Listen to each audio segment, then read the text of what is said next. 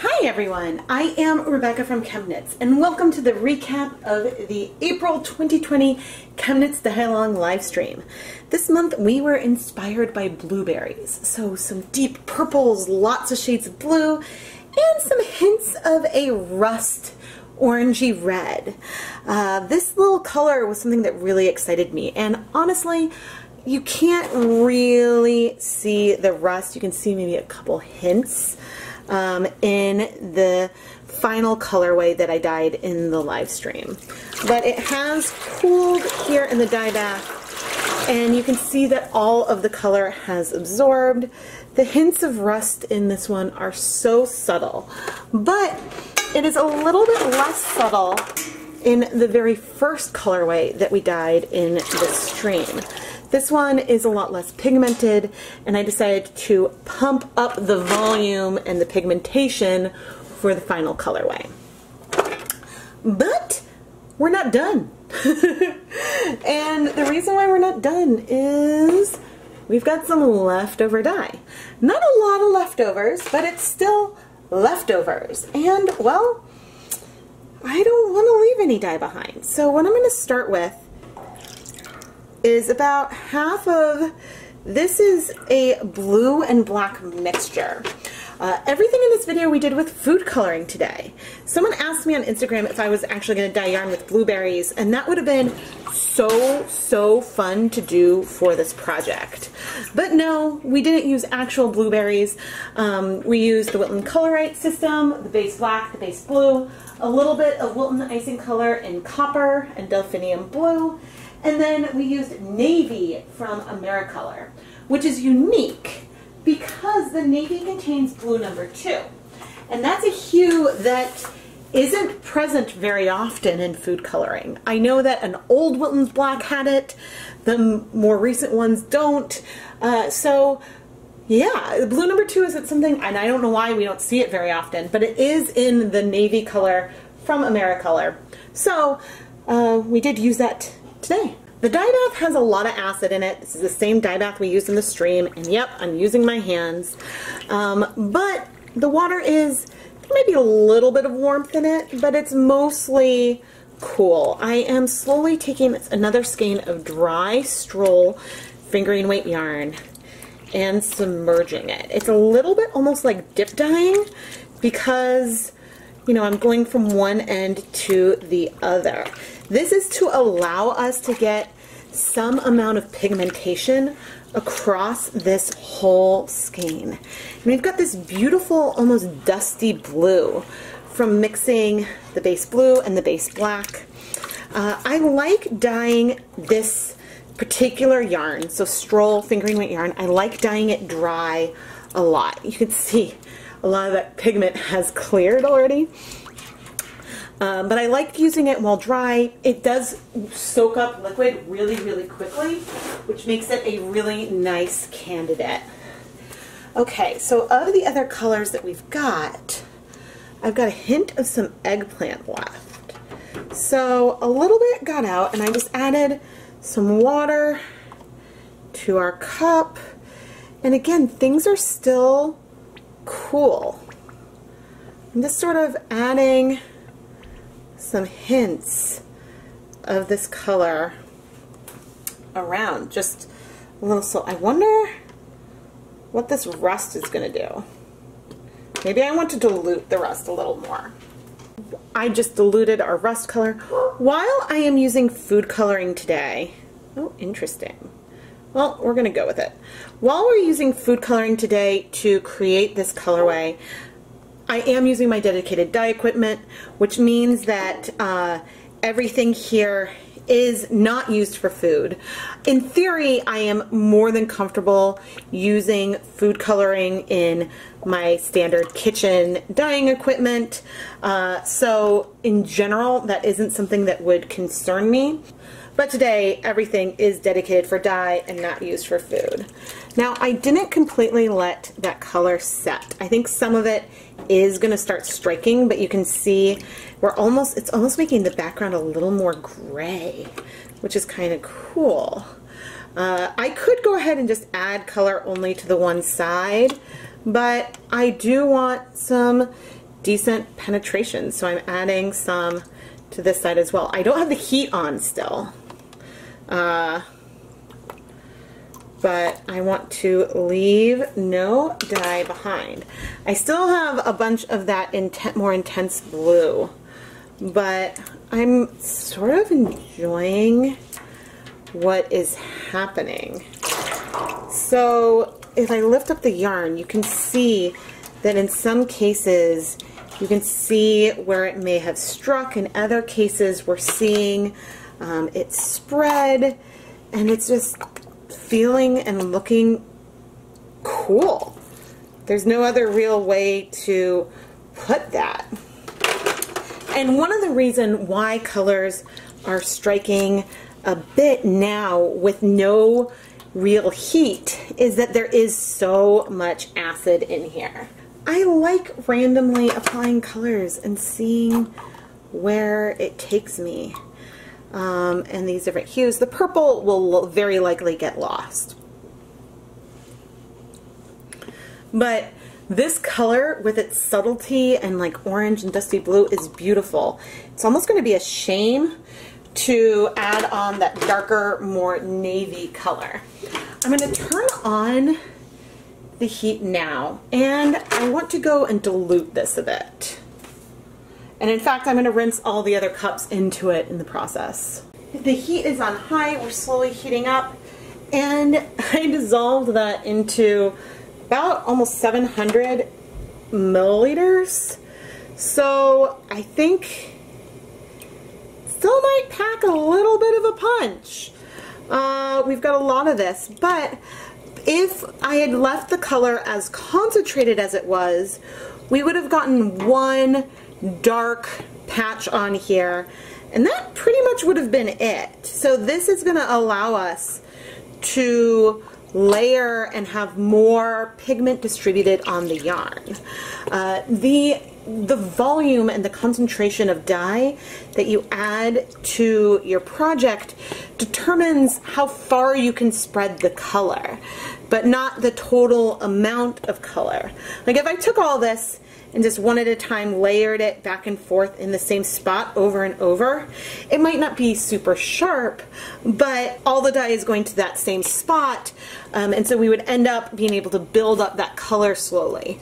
But instead, I'm choosing to build it up slowly all over the whole skein rather than get one super dramatic dark patch. We're going to end up with something that is a bit more subtle overall. And without even stopping, you can see that there's some spread there, but we're still going to have some variation and some subtleness to this whole colorway as a whole, which I'm actually really, really excited about. If you guys are curious about dyeing yarn with food coloring, there are a few things you need. So you need acid, you need the artificial food coloring, which in the US is limited to red 40, red 3, yellow 5, yellow 6, blue 1, and on occasion we find blue number 2, but that one is a lot less common than some of the other colors that I mentioned. So you need the acid, you need heat, you need the artificial food coloring, and then you need your yarn. Food coloring works very similarly to acid dyes. It's the same mechanism. You need a protein-based yarn to dye it with food coloring, which means that you need wool, alpaca, silk, mohair, angora, something that is animal fibers. Plant fibers like cotton and bamboo won't work with food coloring. Neither will synthetics like acrylic or polyester. Nylon is a unique category as far as synthetics go because the chemical structure of nylon is very, very similar to the structure of protein fibers, and so that is why that works. But oh, I actually really, really like this, and it is so subtle. These little like orange, it makes it more like the background is both more gray and more dusty with that orange in there. You can see there is a lot of pigment, a lot of blue that is in just like in there that still needs to absorb, but we're getting, it's like, it's got a soft layer, but there's there's differences. When you knit with the stitches, you're going to see variation in between the stitches, which is just, I don't know, I love it. I absolutely love it. Okay, I am going ahead and adding the rest of the dye. I'm not going to add more vinegar. This had, initially the total would have been 16 cups of water and then 6, maybe 11 tablespoons of vinegar. So there is plenty in there, but we have successfully left no dye behind and created a unique colorway that still works with our inspiration photo. So I'm pretty excited, and I'm gonna let this heat for about 10 minutes. 10 minutes are up, and well, my spoon is a little bit stained right now, but we can see that color is clearing. I'm gonna turn off the heat, leave this in here to cool, and then we'll go wash and take care of it off camera.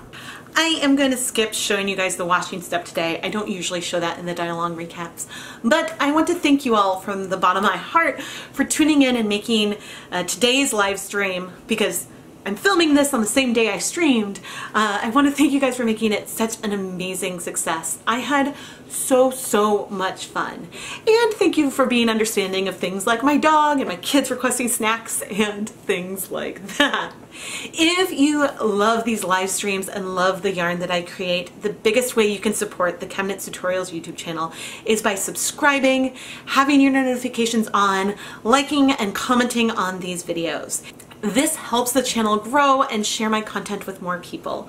So thank you so much for engaging with the streams and with the content I'm creating. The yarn showcased in today's video will eventually make it into the ChemKnits Creations Etsy shop, and a lot of the yarn from my videos actually ends up there. So you can watch the videos, bring home the yarn, and turn it into something beautiful.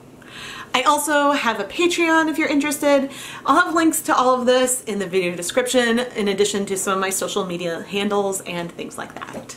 But now, off camera, I'm gonna go wash the yarn, put it through my spin dryer, hang it up to dry, and then in what feels like seconds, we'll be reviewing the finished dry yarn. Here are the 3 different colorways we created as part of the April 2020 ChemKnits Dye-Along live stream. Our inspiration was blueberries, and I think that each of these sort of bring that tart and sweet flavor to mind. The little hints of rust are the most obvious in the first colorway we did that is a little lighter, but you do have a few of those hints in our deeper skein. It's just they are a lot more subtle, which is a little more consistent with that blueberry picture. When we did our first colorway, I sort of wanted to test the different hues. And I would say that the purples and that rust really come through more than the blues that we have here. And so I knew I wanted to pump up the volume with the blue. But I did love this colorway for its own right and wanted to include it here in the video. When we pumped up the volume, oof, this is sort of what I was going for. We have so many hues of blue and navy in here, pops of purple, and then those hints of rust. Here now you can finally see that those purple hues are absolutely present.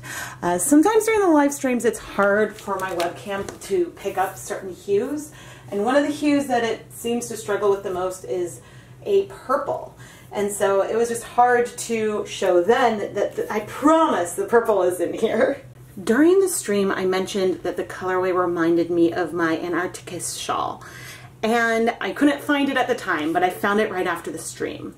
What amuses me now is that at the time this colorway felt so pigmented. I don't think I was yet pushing food coloring to all of its limits. And I mean, this was a leave no dye behind skein, and I absolutely love the randomness in it. I think that this more saturated colorway would look gorgeous in some kind of garter stitch shawl or shawlette. I'm getting really into incorporating some unexpected colors as an accent in the colorway. This definitely started when a rust came out accidentally. It broke in a yarn cake where I was injecting color into it. And that has sort of had me look for this tone everywhere. And I'm really excited with the way we were able to play with this for the April dye-along. Finally, with the color that we had left over and in an effort to leave no dye behind, in this recap, we used all of our leftover colors on one final skein of Knit Picks Stroll Fingering Weight yarn. This yarn is 75% superwash merino, 25% nylon, and is ideal for absorbing food coloring. But what we created was something so subtle and neutral feeling. Food coloring colors are vibrant and bright and can lean on neon. But with the right mixtures and with enough acid around that the colors aren't breaking, you can get something that feels really subtle and neutral as well. Gosh, I love all of these colorways, and each for slightly different reasons. Which one is your favorite?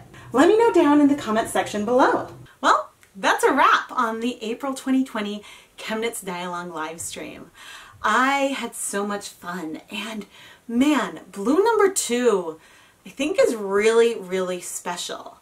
It feels and gives this extra punch that I think blue number 1, as much as I love it, just doesn't have. There's this depth and richness to blue number 2. I really think I might be ordering some more AmeriColor Navy. One of the old Wilton Blacks that was my favorite had blue number 2 in it, and it doesn't anymore. I'm not sure why, but yeah, I think getting some more of that AmeriColor Navy is in my future. And now it's time for my favorite part of these dye-along recaps, where I get to showcase some of the yarn that you dyed, inspired by the same handful of blueberries. There are so many different techniques, and the way that different people will pull different colors from an image is so much fun to see. And it's fun to see how many colorways are really similar or really quite different when we're all looking at the same photo. If you'd like your yarn to be featured in one of these recaps going forward, share your project with the hashtag ChemKnitsDyeAlong on Instagram, or reply to the inspiration photo with the yarn you dyed on my Facebook page. And I try to include a link to that Facebook post in the live stream descriptions. I am Rebecca from ChemKnits, and if you enjoy my videos, please subscribe and turn on notifications. This will make sure you never miss a live stream or a new video, and it's a great way to make sure you stay up to date with everything that's happening in ChemKnits land. Yeah, I'm a fan. I am a fan of this colorway, and I am so happy that I added those pops of rust. Like, that little contrast, I think, gives it that much more depth and dimension, and I'm just so excited. Thank you so much for watching, everyone.